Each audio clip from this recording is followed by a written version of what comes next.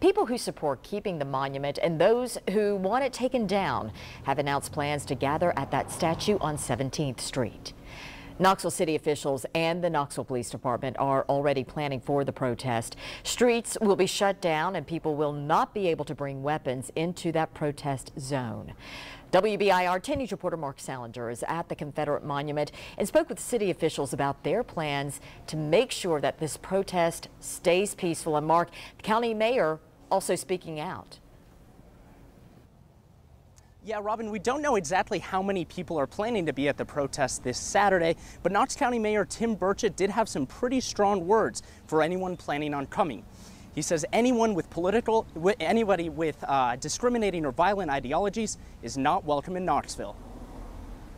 Anytime a group says that another group doesn't deserve the same rights as they have, to me, that's, I don't feel very welcoming towards those kind of people. The events are planned inside the city, and the city has jurisdiction over what happens. Mayor Madeline Rajera was out of town today and unavailable for comment.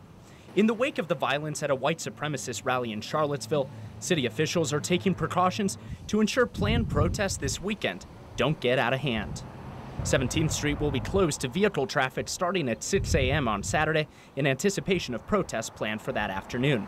Knoxville police will not allow guns, weapons, or masks inside the demonstration area near the Confederate Soldier Memorial. I really don't care what group it is that's out there. I just don't want a bunch of folks agitating or inciting violence in our community. Plans for a protest to defend the Knoxville Confederate Monument show a couple dozen people attending on social media.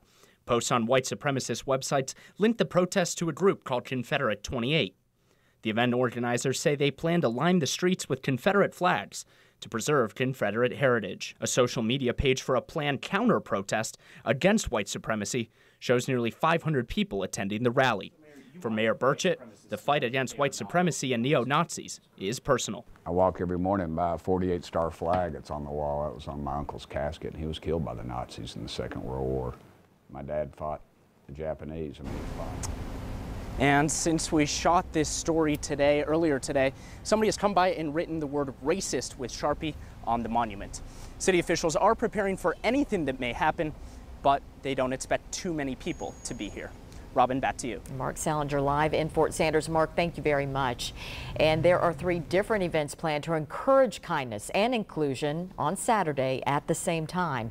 There is a safe space at the Tyson House Student Foundation, a kindness rally in downtown Knoxville, as well as a counter protest. You can find information about all 3 online at WBIR.com.